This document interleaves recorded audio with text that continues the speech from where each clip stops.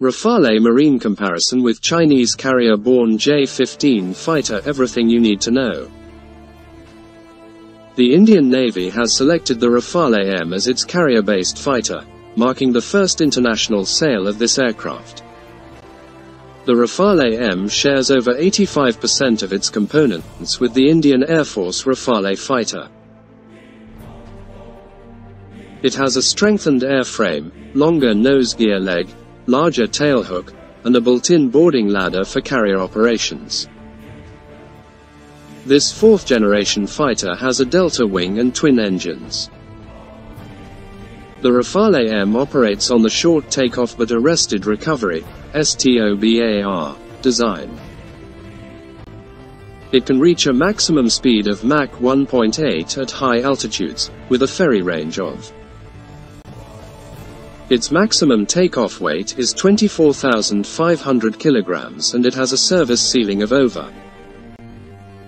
Rafale has a ferry range of 3,700 kilometers.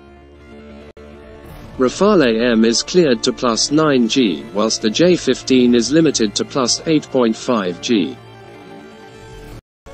Rafale is also capable of supercruise at around 9,100 meters.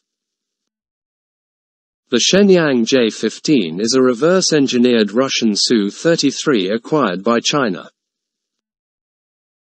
It is the world's heaviest carrier-based fighter, weighing 17,500 kilograms compared to the Rafale M's 10,600 kilograms.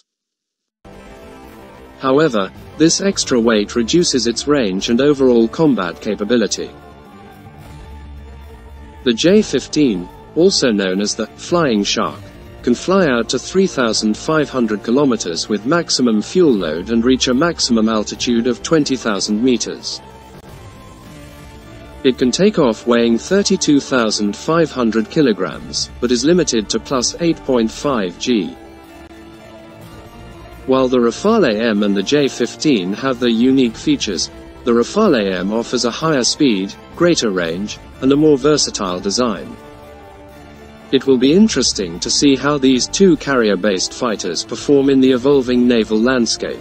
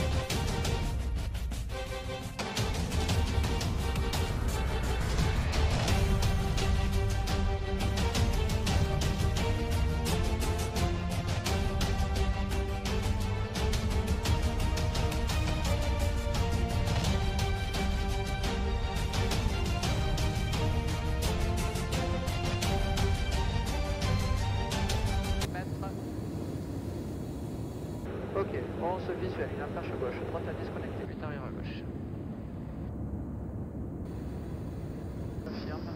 Subscribe Defense Matters.